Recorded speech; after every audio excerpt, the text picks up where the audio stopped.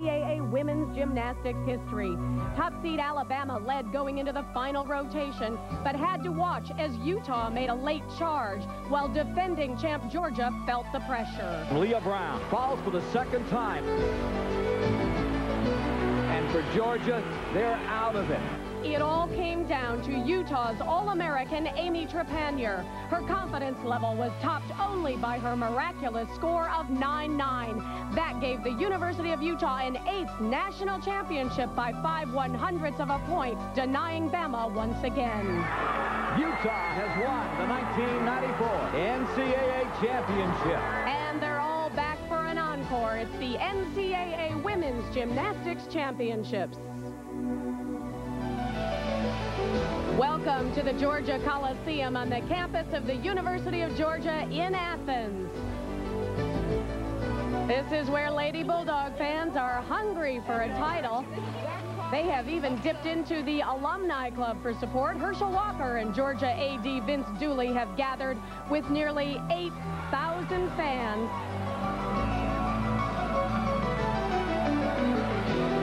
This is the 1995 NCAA Women's Gymnastics Championships. Hello, everyone. I'm Andrea Joyce. Well, this is an annual meeting of an elite club. Only 3 universities have ever won the NCAA team title: Utah, Georgia, and Alabama. And even though the defending champion Utah is going after an impressive 9th championship, the attention here is focused on Georgia and Alabama and a rivalry that has reached epic proportions. These two teams really don't like each other. Time now to bring in our analyst, 1984 Olympic gold medalist Julianne McNamara. Julianne, what about this Georgia team? They come in top ranked, and they've got thousands of fans barking for them. How much of an advantage is it? Well, Andrea, this team is so strong, I don't really think they need a home court advantage, but it can't do anything but help them. They're led by senior Agina Simpkins, a 7-time All-American, and I feel the spirited leader of the team with her spunky personality and extreme talent. Also, Lori Strong, a 2-time Olympian for Canada, obviously a seasoned international competitor, and can only bring valuable experience to this team. Now, despite that strength, though, Alabama has been able to beat Georgia twice this season, most recently at the SEC Championships. What does Alabama have to do, though, to be able to win here? They must have spectacular performance by the entire team, and especially Kim Kelly, their team leader, who scored 3 perfect 10s on the vault this year. And they may be looking for Georgia to falter. The nature of this sport is who hits on the day that it counts. And if Georgia falters, look for UCLA. I think they've looked really impressive this year. And let's not forget the defending champions, Utah. And the top 6 teams in the country, the Super 6, compete for the team title. There you see the 2 SEC powers also in UCLA, Oregon State, Utah, and Michigan. 6 women compete per event, with the top 5 scores counting toward the overall team total. The 4 apparati are the vault, the uneven parallel bars, the balance beam, and the floor exercise. And in the first rotation, it's Bama on the vault, Michigan on bars, Utah on beam, and Oregon State on the floor. UCLA and Georgia have byes. So that means that Georgia coach Suzanne Yocklin and company will leave the floor for the time being. And Alabama coach Sarah Patterson already with her game face on. First up, it's Alabama on the vault. Kim Kelly's first vault scored a 9.925. Here's her second attempt. Only the highest score counts. Here's a pike front and a great landing. Kim's a very strong vaulter. She's a junior. She's had 4 10s on this vault.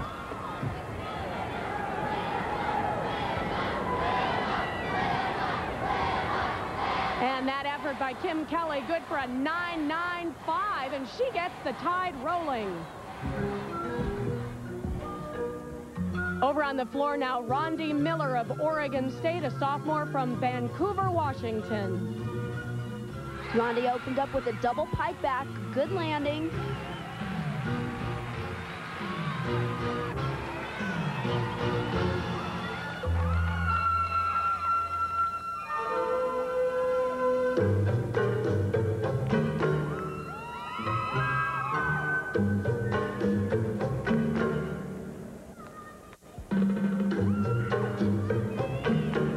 Setting up for her second pass. Whip through to a double twisting layout. Nice job. Nice performance by Miller, but we should point out Oregon State has already had 2 shaky floor performances. That has virtually taken them out of the championship contention already. Rondi has had a very clean performance. Her last pass, a double twist. Very well done.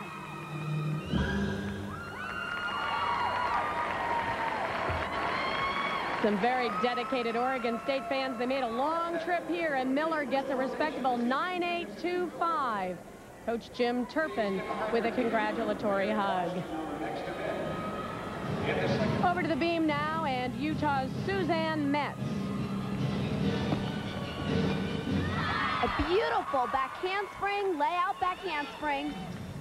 We should point out there are 4 events going on simultaneously. There you see the floor exercise going on in the background, and that's what the music is for, you're hearing. Utah's the top beam team in the country, and Suzanne Metz is the best of the best, top ranked in the country. And what a great event for a team to be the best at, because it's so difficult to compete on. A little wobble there, that'll just be a small deduction.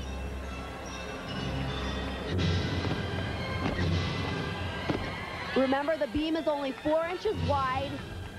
It's 4 feet off the ground and 16 feet long. It's very difficult to compete on. Gainer full twist dismount.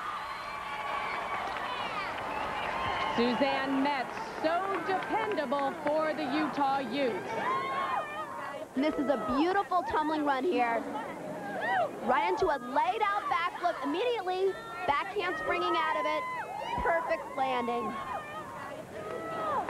And that's good for a 9.85 for Suzanne Metz. Beth Weimer of Michigan set for her bars routine. Weimer, the Big Ten Gymnast of the Year. Watch these giant swings with a full twist here. Right into a pike front flip, a release move.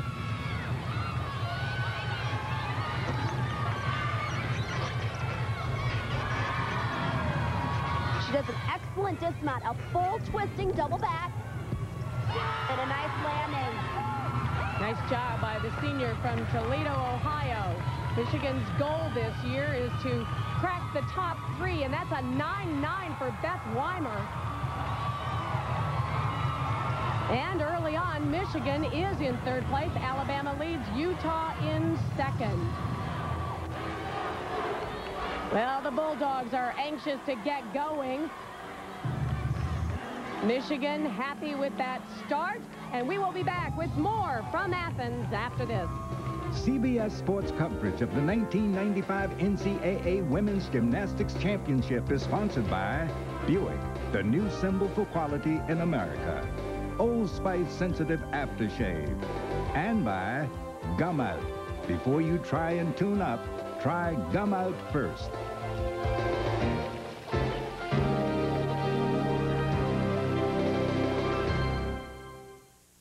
I know it sounds... And Yoklin trying to forget last year when her team lost the national championship on the beam, and that is where the Bulldogs will begin their quest for redemption. Also in this rotation, UCLA on vault, Alabama on bars, and Utah is on the floor. First up for Georgia, freshman Julie Ballard. She wasn't around for last year's debacle. Maybe that's part of the strategy, Julianne, in starting her on the beam. Well, coaches usually don't like to start freshmen first on this event because it is so difficult. There is such a small margin of error. If you're just slightly out of place, then that could be it. And look at that, just right out of alignment, big fall, 5/10 deduction.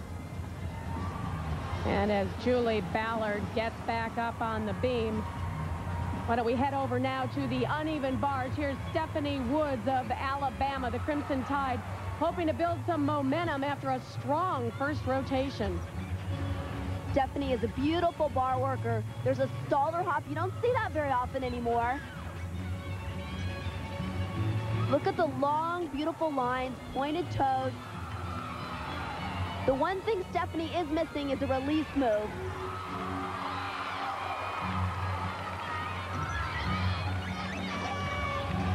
There's another stalder circle. Setting up for double pike dismount.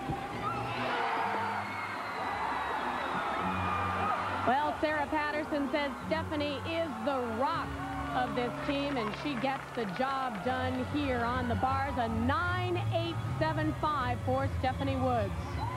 So already the pressure is building for Georgia and Agina Simpkins. Julie Ballard with that fall off the beam earlier scored only a 9.3. Georgia would love to toss that score out. Simpkins has to avoid disaster here.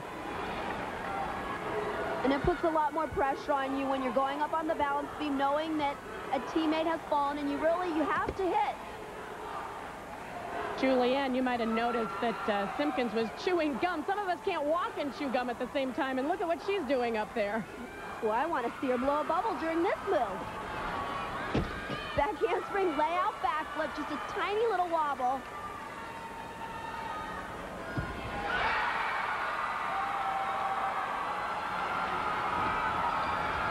Back handspring, quarter turn. She missed the handstand slightly. Last year, Simpkins developed a cramp before she competed on the beam. She ended up falling. The team was distracted, and that's where Georgia really fell apart.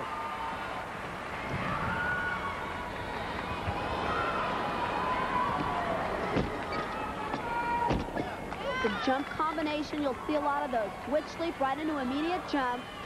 That's a requirement.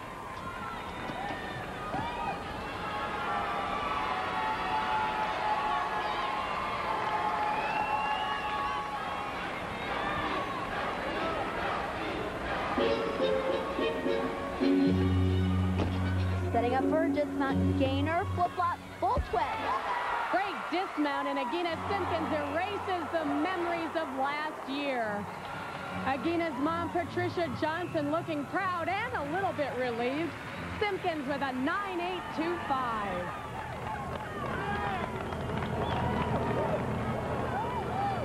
All right, Utah coach Greg Marsden, the winningest gymnastics coach in NCAA history, calmly taking in the events. The Utes are on the floor. That's Amy Trepanier. And everyone remembers Amy. They will always remember Amy in Utah, pulling off that performance last year that won them the national title. Let's see how she does here.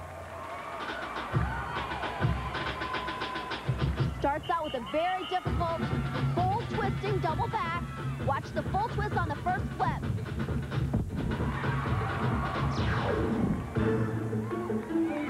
Well, it's amazing that Amy is even out here. She had serious back problems. It almost ended her career at the beginning of the season. She spent a month in a brace. But Julianne, you know better than anyone that these gymnasts are remarkably tough athletes. That's very true, and this sport puts a lot of strain on your back on every event, but of all of them, I think this would probably be the easiest on her back. There's a last pass, whip through, double twist, good height.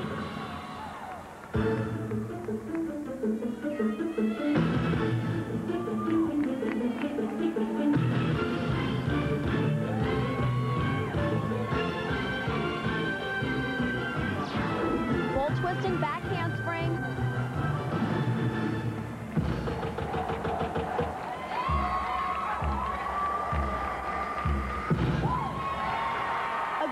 A little surprising, she only had 2 tumbling runs. Usually you'll see 3, but a great job. Here's the first tumbling pass. Watch for the twist. She does 2 rotations, and she has a good landing. And the 22-year-old senior scores a 9.9 for the defending champions. Back over on the beam now, Georgia's Kim Arnold trying to help her team through this difficult rotation. She won this event at regionals, and they need a good score from her now. This is her big tumbling run. Flip-flop, layout, layout, 2 layouts in a row. Oh, Arnold goes down. Jacqueline can't believe it. That's 2 falls off beam. Georgia will have to count one of them. All right, we're going to go over to the vault now. Leah Homa of UCLA getting ready for her first attempt.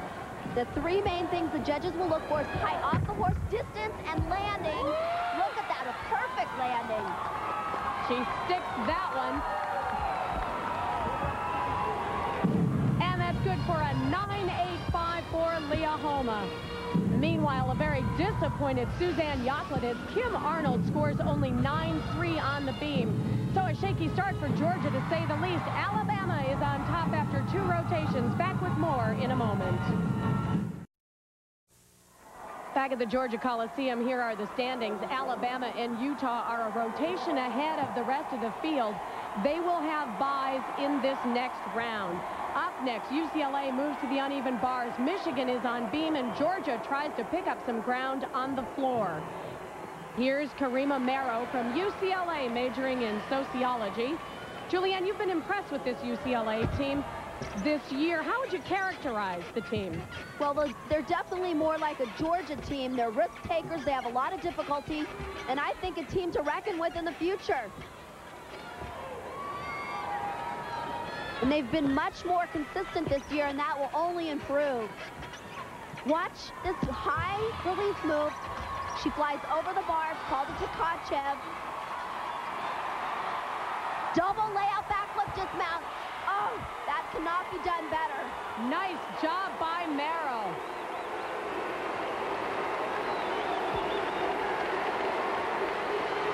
There's a giant half. These moves are difficult because you really can't see the bar until you actually grab.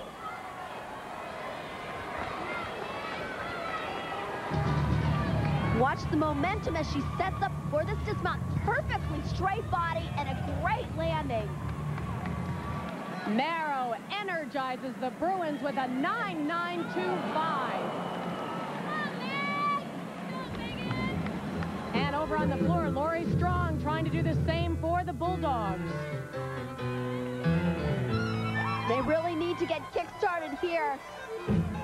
Here's a 2.5 twisting layout backflip. Over-rotated and stepped out of bounds. That's 1/10 for each foot out of bounds, so she had 1/10 in deductions there, plus the steps out of the tumbling pass. Well, that is very uncharacteristic of Lori Strong. She's usually so solid and doesn't make mistakes like that very often. That's a very difficult pass to land because she's facing forward on the landing. It's much more difficult.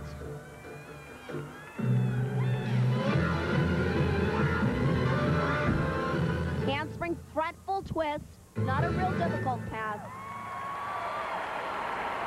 Well, you almost get the sense that Georgia is trying just a little too hard, trying to dig themselves out of that hole. And that's a common reaction to a pressure situation. When you have to come up with a routine, you do press too hard, and here she just over-rotates a little bit too much, steps out of bounds. A 9.70 for Lori Strong. This is a close-knit Georgia team, unified in all efforts, especially when it comes to defending themselves against their biggest rivals of all time, the Tide of Alabama. The Hatfields and the McCoys, the Roadrunner and the Coyote. These rivalries pale in comparison to the one between 3-time champion Georgia and 2-time champion Alabama. Everything isn't peachy between the neighboring states. Their contrasting styles and diverse attitudes have resulted in a rivalry unmatched in gymnastics. A lot of people are critical now of people who are candid and say what's on their mind and you know, get a little spirited and a little feisty. But, you know, I think as long as it doesn't get out of hand, you know, it's great for our sport. In February, at a meet in Georgia, the two coaches were involved in a dispute over extenders for the uneven bars, a confrontation that turned personal and ugly. I learned a lesson, and it was unfortunate, but I really feel like all the attention that's surrounding it was maybe not in the best interest of the sport. In that particular incident, it was a very emotional period of time for me, and emotionally spent, and just was a little too spontaneous for my own good. The intense feelings go well beyond the gymnastics floor and have created plenty of tension between the fans of the Dogs and the Crimson Tide.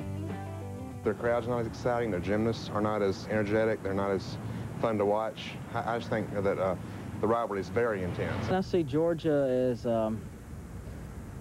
real arrogant, very hard-nosed group of people over there. I think the key difference between Georgia and Alabama, is the fact that the coach, Suzanne, is a really dynamic, diverse individual that just brings a lot of glue. They seem to be rather cocky and arrogant, and their coach just, I don't know, she's definitely not very popular around here. I think the fans have really rallied to get behind their teams, which is the way it should be. And I personally think that it adds a great deal to our sport and to the media opportunities and to the growth of collegiate gymnastics.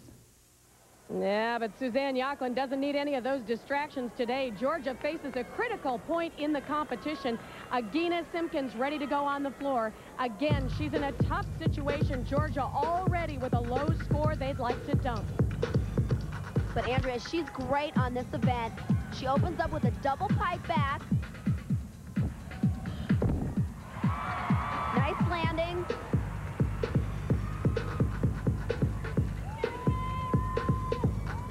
This is the event that shows the artistic side of gymnastics, the choreography, showing dance requirements, jump, obviously difficulty in the tumbling. And personality, as you mentioned earlier, and this is where Agina Simpkins really shines in the personality category. Definitely. Front pull right to a pike front. She added that front flip to make it more difficult. She has great leaping ability. Watch right to the split.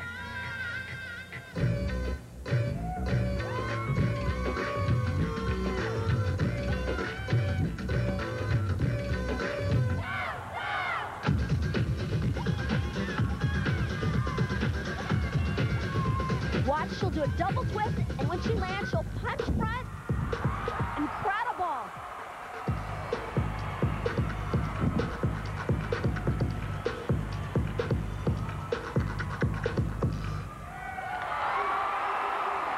Agina Simpkins ecstatic with that routine.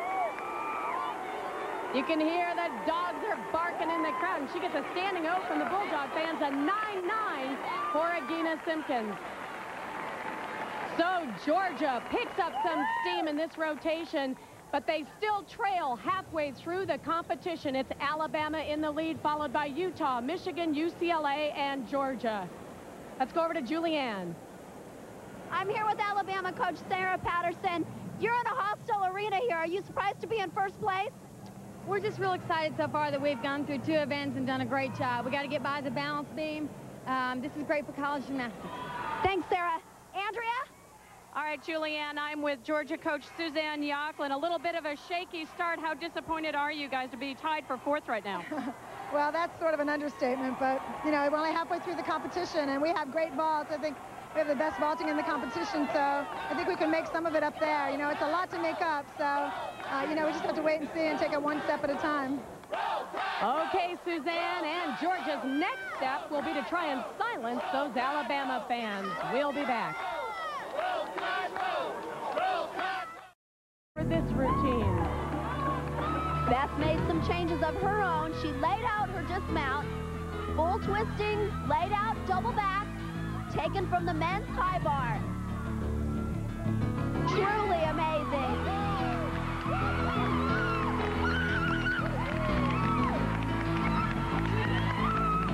UCLA's Stella Ume and Georgia's Leslie Angeles tied for the floor title. Stella performed a double layout on the floor. An incredible pass.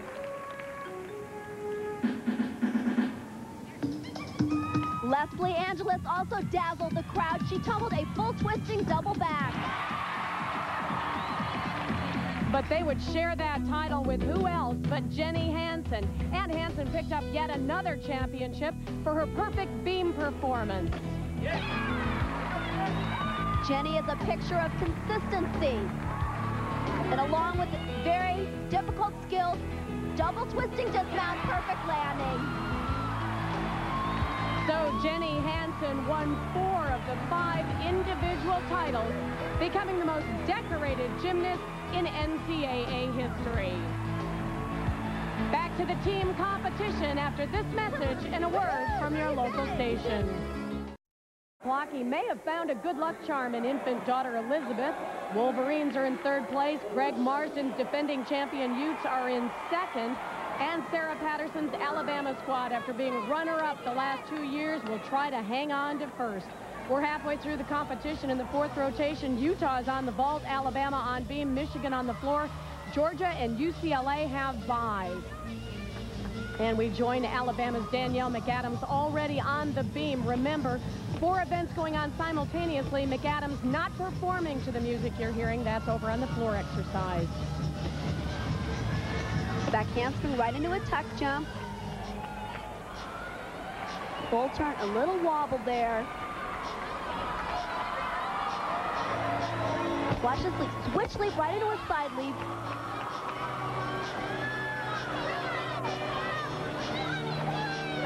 Danielle McAdams, a freshman for the Tide, just 18 years old.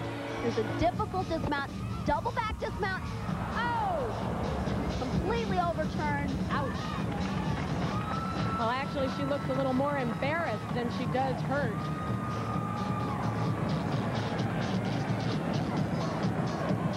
That's a 9-3 for McAdams. Too bad. Alabama could be losing an opportunity to make a move here.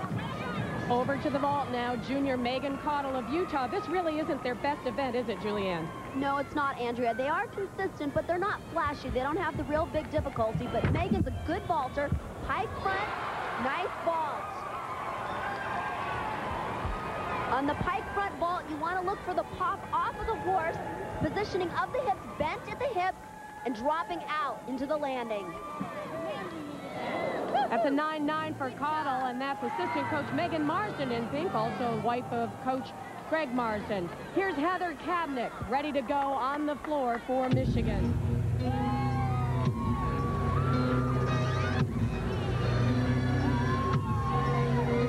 And Andrea, talk about potential. Heather is only a freshman, and she is doing some of the most difficult tumbling in the competition. A full twisting double back. Beautifully done.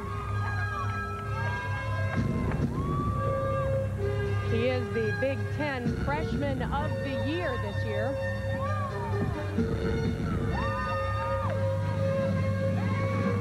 Heather gets ready for her second tumbling run. Punch front through to a 1.5 twisting front.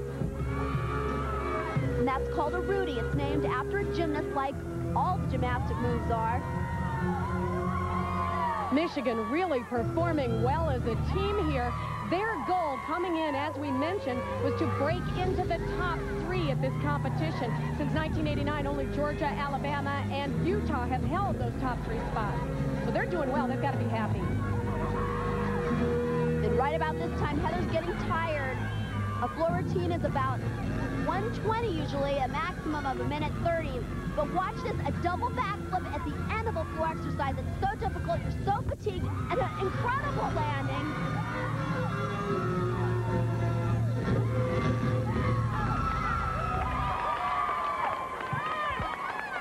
Nice job by Kabnick.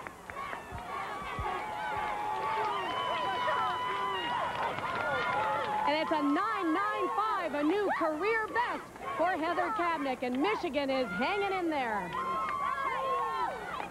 All right. Back now to the beam, the pressure on Alabama. Kim Kelly. She performs a very difficult mount. She punch fronts onto the bounce beam. Oh, she missed one foot, but she pulled it off. Close call, and at this point in the competition, there is very little room for even the smallest mistakes. Sets up here for a back handspring, laid out backflip. She must make this. Right over the top. Perfect landing. As we mentioned, we've got a 4-ring circus going here. Let's check in on the vault. Here's Utah's Suzanne Metz, a vault All-America. She also performed the pike front vault. Little hop on the landing, but a good vault. Well, that has been the story for Utah so far. While others have faltered, the Utes have remained consistent.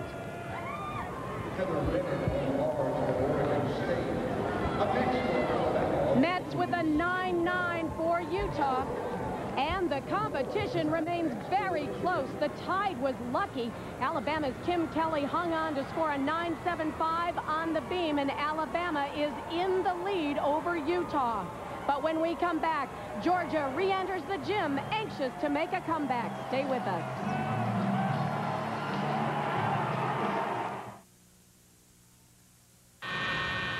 Bulldogs sporting a look of fierce determination. Here's Julie Ballard's first vault, a critical rotation for Georgia. High front vault, great landing. And that is exactly the kind of performance they need to get this crowd and this team going. A 9.95 for Ballard. Georgia looking to move up in this fifth rotation. 5 teams are still in it. Alabama clinging to a slim lead over Utah and Michigan. Georgia and UCLA have work to do. In addition to Georgia on vault, Utah moves to the bars, UCLA on beam, and Alabama is on the floor. Here's Alyssa Friends of Utah. Boy, how deep is this Utah team, Julianne? We keep hearing another name. Yes, and another hero each time, because with all their injuries, they've had to pull from the depths of their team and come up with good performances from the entire squad. Injuries were such a problem. Greg Marsden told us several times this season, the day before the meet, he didn't even know if he could field a team. Performing well so far, setting up for her dismount. 1.5 twisting, laid out flyway. Let's see. Good landing.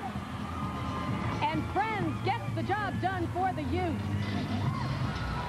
Watch the height she gets on those release moves. She skies over the bar. It's so difficult because she actually flies over the bar. She can't see the bar until she grabs it.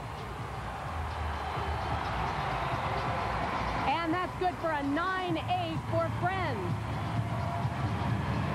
As we mentioned, UCLA still with a shot. This is Stella Ume on the beam, one of the Bruins' most consistent beam performers. And I think Stella is a wonderful gymnast to watch. She has style, she has charisma, and she's incredibly powerful. Former member of the Canadian Olympic team. Talk about power. Watch this double back dismount. Great job. Ume with a 9.825 for the Bruins. Alabama with the lead, but Sarah Patterson looking very concerned. Merritt Booth up next on the floor, but this is not Bama's best event. Take a look at what happened earlier to Marna Neubauer. This happened on a fairly easy move up front with a full twist. Watch, she under-rotates, her feet flip out, and she lands right on her feet. And Neubauer scores a 9.35, so again, that is a score they'll want to toss out. They need Booth to be solid here. Andrea, talk about pressure. She must have a great performance here. Some gymnasts thrive on that. Others fold under pressure. Well, Sarah Patterson has always been impressed with the size of Merritt Booth's heart. This is a key move for Merritt. Double tuck back. Nice landing.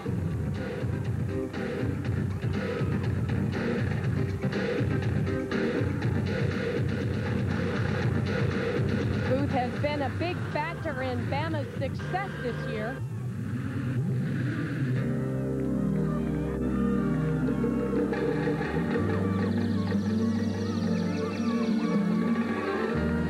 Her second tumbling run, front with a full twist into immediate punch front.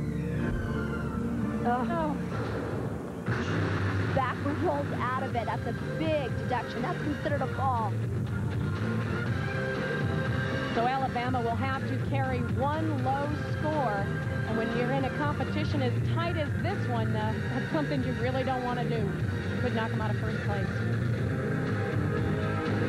Last pass is that Trudy flip. 1.5 twisting front. Not a really difficult move.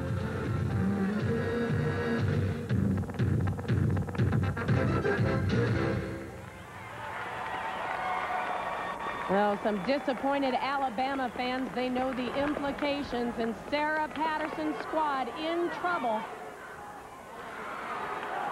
as Merritt Booth scores a 9.25 for the Crimson Tide. All right, Utah is wrapping up its work on the bars. This is who you want up there right now, Sandy Woolsey, last year's NCAA uneven bars champion. Sandy is an excellent bar worker. She's a former national team member for the United States. Watch her release move. Another Tkachev named after a male gymnast taken from a high bar move. In fact, all the moves on the women's bars are now taken from the men's high bar. Full twisting double back. Great landing. The Utes very excited with that routine. There's that release move. Again, it's a blind catch. She flies back over and grabs the low bar. And the reason this dismount is so difficult is she adds a twist to the first flip right there. So hard to get those two flips around. And a perfect landing. A 9.95 for Sandy Woolsey, and that puts Utah in great position. Over on the vault, the Bulldogs trying to get a rally going of their own. Here's Georgia's Leah Brown. What a treat to see a different vault. She hops out of that pipe front. An amazing vault. Well done. Leah Brown was in a car accident, totaled her car just 2 days before this competition. You'd never know it. 9.925 for Brown. And the Georgia Coliseum is rocking now. So here's how it looks heading into the final rotation. Utah and Alabama are done. So the best Alabama can do is second. Georgia gets itself back into striking distance. So the Utes leave the floor with the lead.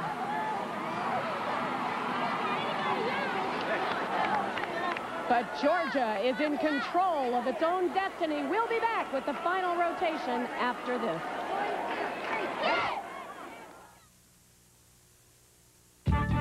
Coach Greg Marsden can only watch now as his Utes have a final rotation by Suzanne Yocklin, hoping to push her dogs through to the top. UCLA will be on the floor, Georgia on the uneven bars, and a relaxed Michigan team moves to the vault. So here are the standings. The top two teams, Utah and Alabama, have completed the competition. Now it's up to Georgia and Michigan to determine the final outcome. UCLA is pretty much out of it. First up on the bars for Georgia, Kim Arnold. Kim mounts with a basic kip. Right there, she moves into a free hip. Catch the high bar. Oh, completely missed the bar. So right off the bat, Georgia is in the hole again. Quickly now, over to the floor. Here's Karima Marrow of UCLA. And watch this awesome tumbling pass. Double laid out backflip. Beautifully done. Another teammate of her performs that pass, Stella Ume. It's hard enough to have one teammate doing that, but to have two. Well, UCLA is always so much fun to watch on the floor. As we mentioned, they are out of the title chase, but this is an improving team. Seems like they could be a powerhouse in the next couple of years. Definitely. And there's a nice high double twist.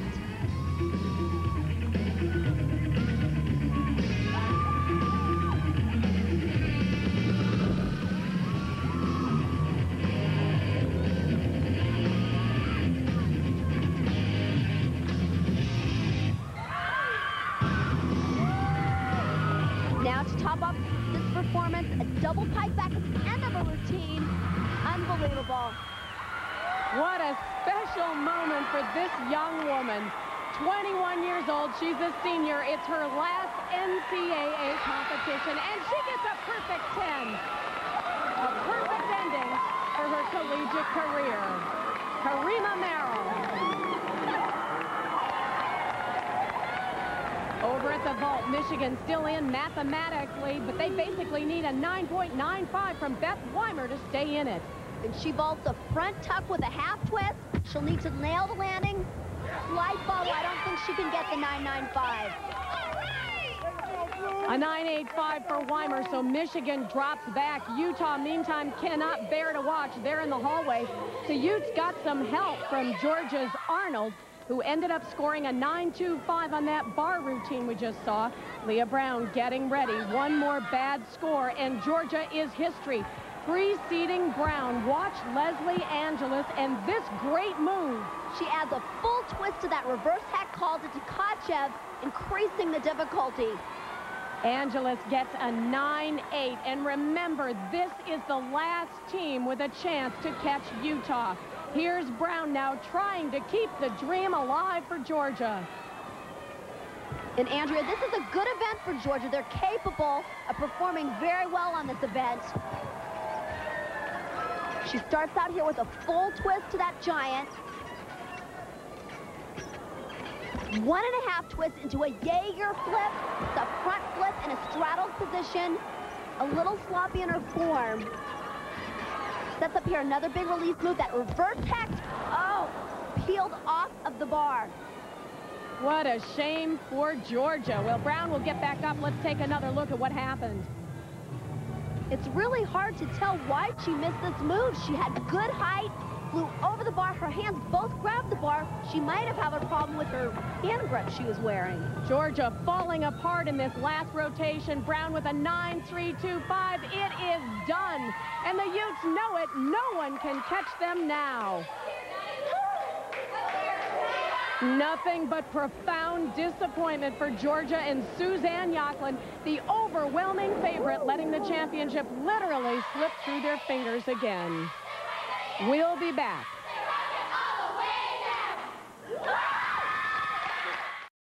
Utah Utes head back into the arena to be crowned champions.